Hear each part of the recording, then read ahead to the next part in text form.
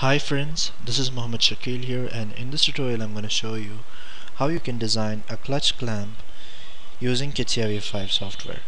So this is the third part of the tutorial, and this tutorial is requested by one of my subscribers, and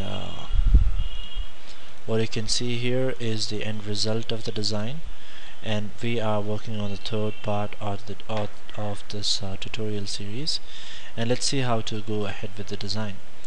So we have got this portion here, and we need to create this particular hollow portion. So for doing that, you can select this particular plane, come into the sketch, or else you can select this face and come into the sketch. It's both the same. If you select this plane and come into the sketch, and once you give the pocket, you have to give up to next on both the sides. Also you can select this face and do whatever drawing you want to do, and just give up to next on the first part of the feature. So give sketch, and now do this particular portion here. So you have a dedicated drawing here which actually resembles what we need, so I'm going to use that. Right, we got that here.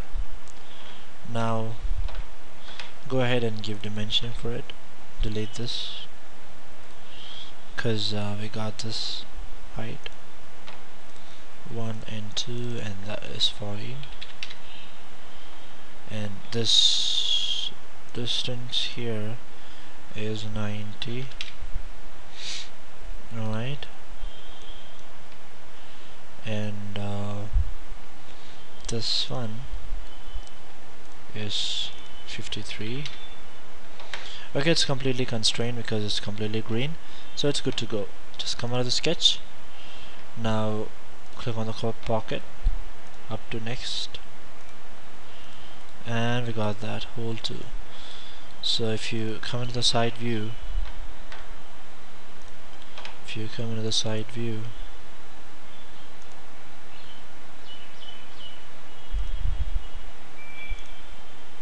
maybe this side,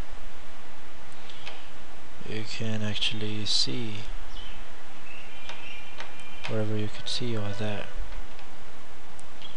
Right, so this portion here is the one which is hollow, and this portion here, so this portion from here to here. So that was the third part of the tutorial for creating the clutch clamp, and I hope you followed all the steps in this tutorial.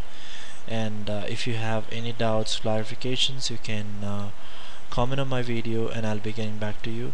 And feel free to write to me at catia.pro.user, catia.pro.user@gmail.com, if you've got any doubts on the projects, or if you want me to handle any projects. And that's all for this particular part of the tutorial. Keep watching, and thank you guys.